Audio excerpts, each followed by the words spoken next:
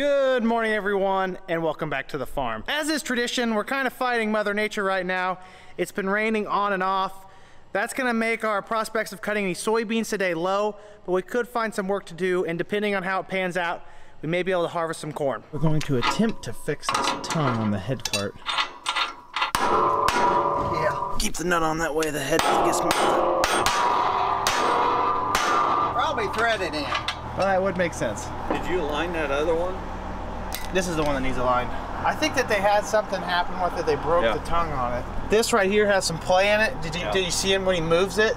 Yeah. And so when we drive down the road, it starts to have play, and then the minute these tires start to move at all, then the back tires start to move, then it just starts dogtailing because it's the all-wheel steer. But no, the other cart, it's actually really good. Oh, see, I didn't know that. You can go like 40, 45 with it. I went to town about 20 mile an hour with it.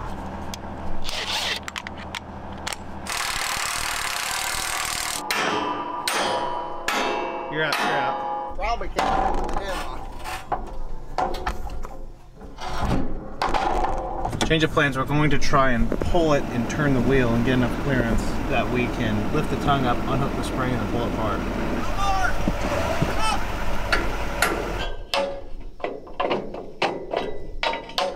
After all that entertainment, we're going to do what we probably should have done from the start, and that's just take the draper off the head cart.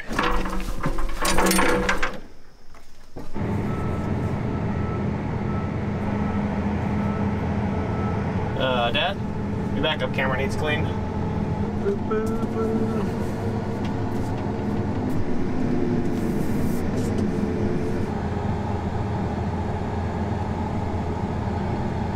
Nothing to it. Yeah, we wasted about 30 minutes.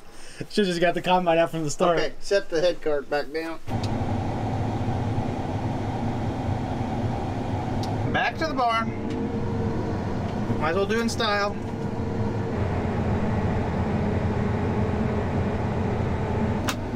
That just goes to show, sometimes in the quest of saving time, you cost yourself more time. Live and learn. I'm sure some of the more astute members of my audience have noticed that the S670 and the 30-foot draper is nowhere to be found. That's because bright and early this morning, Jeff took the draper into John Deere to put a new belt on it, and they also informed us that they weren't going to be able to work on it because they didn't have any spare combines. So we took our S670 in to get it done today in case we cut beans the next few days. The head cart tongue is loaded up in the back of the truck. I'm going to run it down to Sigel Welding.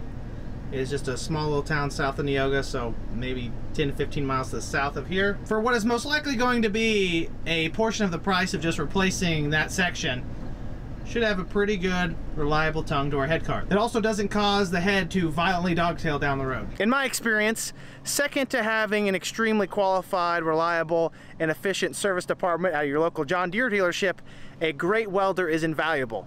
And a lot of times, they're a lot cheaper than replacing the part.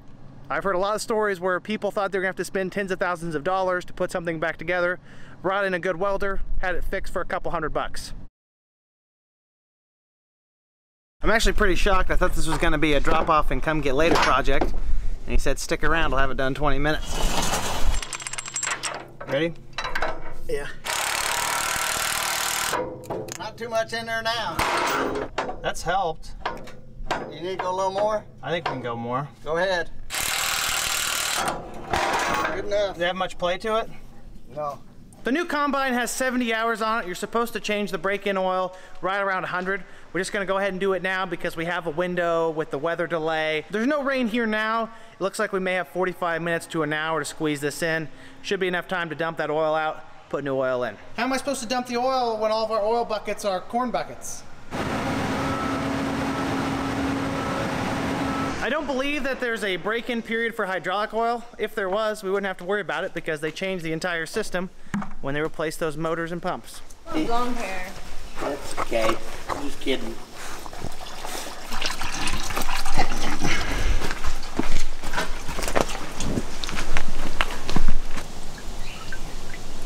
$44 quarts, so when it gets to... Oh, more like 45 or 46. The new oil is pretty much full. Let's keep an eye on it real quick.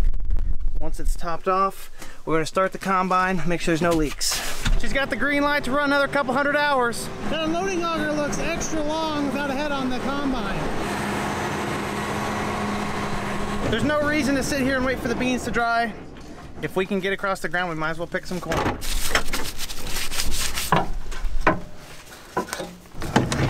Fueling up the auger tractor and getting the extension for the end of the spout. I think that means we're probably going to set up to a corn bin, which means we're going to be picking. Believe, right where we left it.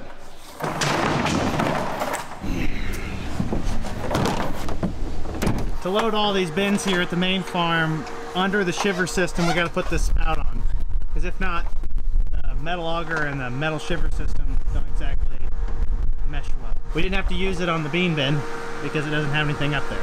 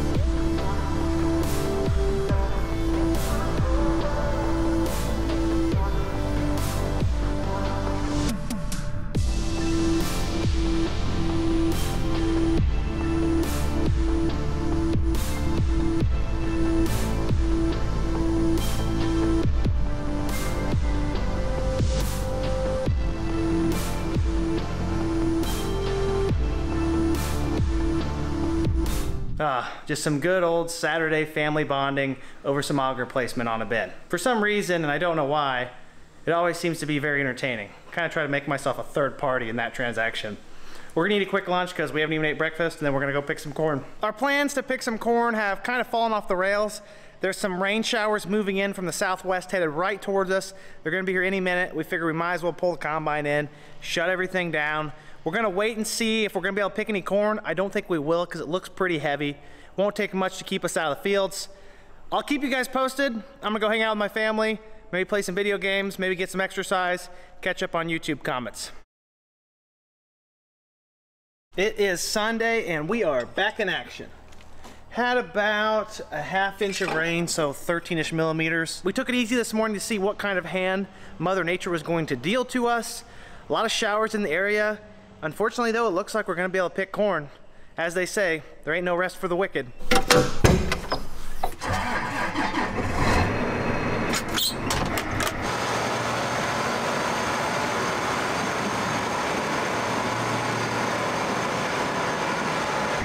up the field. Looks dry. He's zipping right now.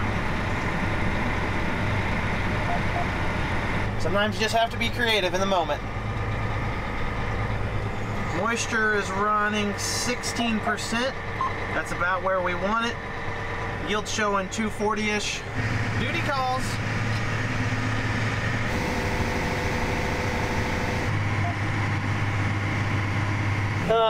The inefficiencies of opening up a field. Corn seems to be doing well though. Doing my part to help with the logistics, bringing the third truck to the field. There's no way we're gonna keep up even hauling down a mile of the road. Yeah, Chris, you need to fix your driveway. It's rough. Like a war zone. We're picking right next to these 3.9 Pioneer beans that were very green but dry. Pods are tough. I think if we gave it a day or two, sun stayed out, temperature stayed warm, and we had a little bit of a breeze, they may cut. It takes very little moisture to make it difficult to cut soybeans. Like I said, we only had a ½ inch of rain and we're picking corn. Mother Nature is certainly trying to give us the day off right now. Looks like we got rain over there, clear skies and sun where we're picking corn, and then some heavier rain to the north. As long as it doesn't start pouring, we're gonna keep picking. As I say that, there's raindrops on the window. So we are right there, that blue dot. This is the rain we're looking at, right out there. And we're hoping it's gonna clip us and maybe go north. I don't know that we're gonna get that lucky. We're gonna keep picking. I don't know if we'll keep going for a while, get lucky, or we'll shut down soon. You never know with Mother Nature. Well, that is us right there. According to this radar, the storm went north of us, or right over the top of us. That direction is north. Doesn't appear that there's rain up there. You look to the south though, that's where the rain went. So the radar people need to figure their stuff out. I'll go to my deathbed saying this. Weather people are the only people who make commodity market people look good. Let's just say that they have a wide range of guesses, and they never seem to be right. The boss and I shut down the combine and the grain cart, come back to the bin site. Chris and Jeff are complaining about the auger making some kind of a strange noise. It's Sunday, so we'll take our time, make sure nothing breaks down. It seems to be getting a lot of grain under there, but maybe the bearing be out. Maybe the bearing's out, yeah, like you said. It's not going to twist in two. Yeah, you've never seen it twisted too. Yeah, it looks like it's kind of mangled in there. Looks more. Yeah, it's definitely going out. Definitely looks like the main bearing down here is going out, so causing it to rattle a little bit. Probably would have ran for either 100 more bushels or 100,000, but at some point it was going to go out. Think it would have made 100,000, Jeff? No. No? We have 200 bushel on the ground. It always happens on a Sunday. You can always just take it down and bring the other one. But it looks like we're going to get rained out. Dad and Jeff are going to work on that. Probably look at it. I don't think we can fix it today. We're still fighting the rain down to the south, so we're going to go around the combine, pick the trucks and the grain cart full. I think this is why some people take Sunday off. Don't have to deal with this kind of stuff. Not sure if it's even necessary for me to point out where the rain is.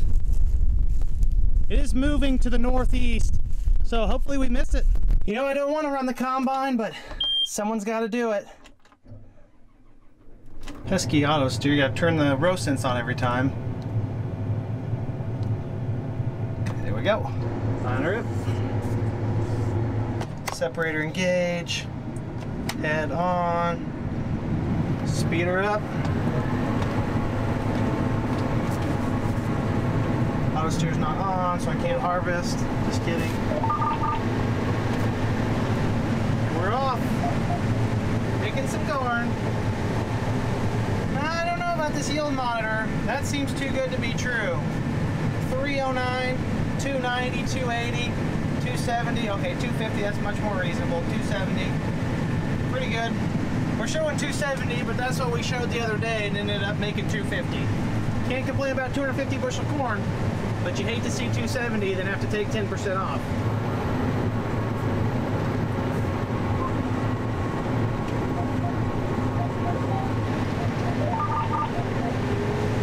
Since we don't have a grain cart driver right now, because he's operating the combine, we're just going to fill this truck the old school way. Load the truck. Not much I can do about the shaking. The separator's still running. That's what you feel like after running this all day. We're at 7.5 miles an hour, pretty close to power limited. Losses look extremely good, and 5,000 bushels an hour, assuming that the yield's right, because that does affect that. Why do you need an X9 when you can have one of these for 2/3 of the price? Which actually would calculate out the same, because this has 2/3 of the capacity, so okay. Disregard what I just said. Depth perception, don't fail me now. A little heavy. Oh boy. Someone's feeding the pigeons. Never would have done that in the grain cart.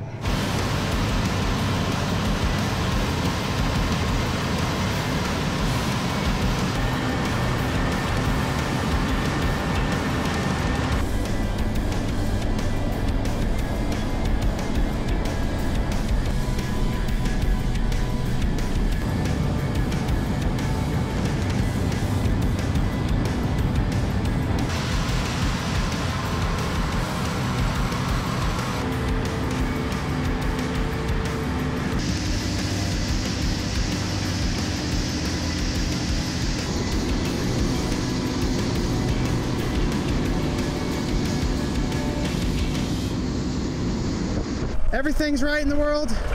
Auger's running, truck's back, boss is in the combine. Any good guesses as to what the best way to fix a bearing on auger is on a Sunday?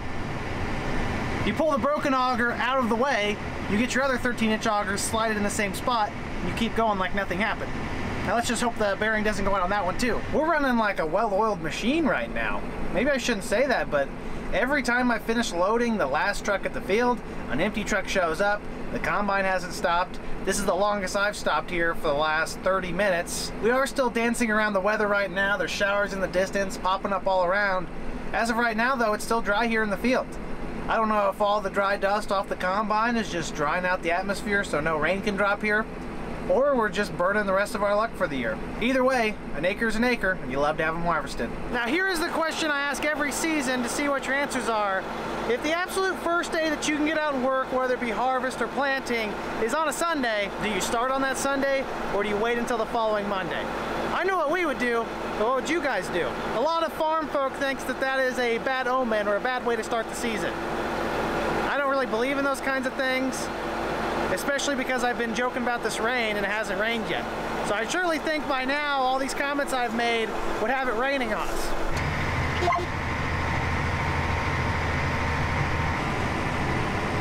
Did I do this?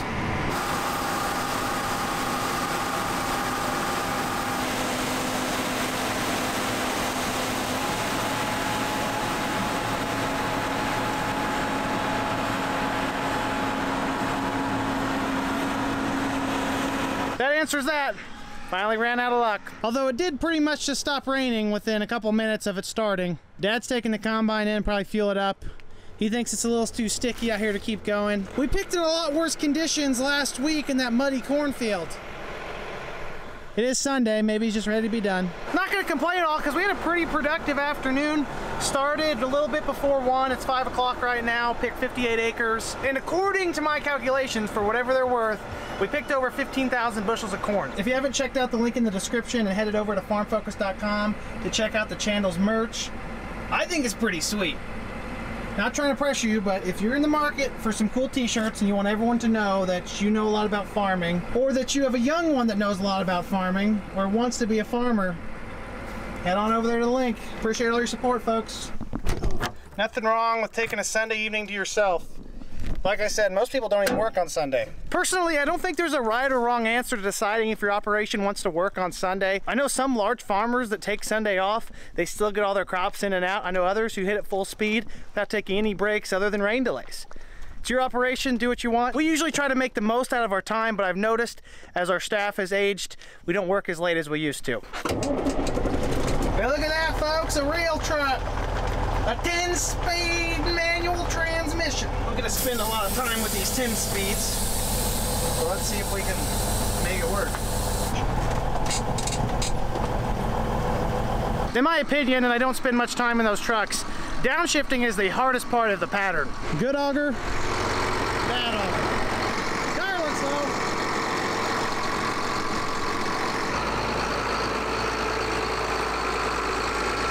We need to get the power takeoff shaft off, and then we need to pull the bearing. In theory, it sounds easy. Probably gonna be challenging.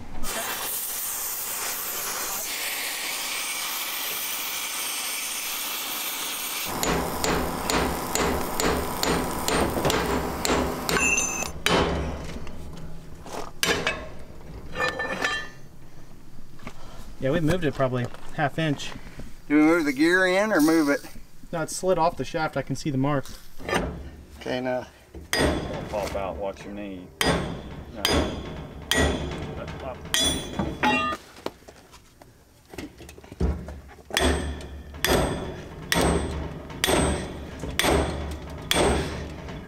Yeah, we've made progress.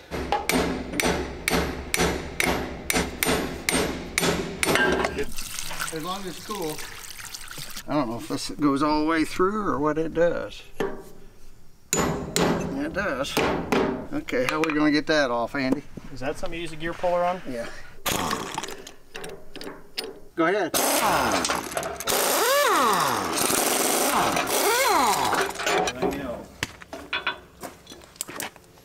There's a steel ball. The bearing has been completely removed. We don't have the part because it's Sunday, so I'll sit here and wait. Just gonna head up around sunrise to pick up that bearing from the auger shop. We don't have it in stock, it's Sunday, there's nothing we can do about it. Really cannot have a complaint in the world when you look at this view out here right now. Absolutely beautiful. We could definitely pick some more corn, load the grain cart, but at the end of the day, it's 6 o'clock right now. The sun's gonna set here in the next 30 minutes to 45 minutes.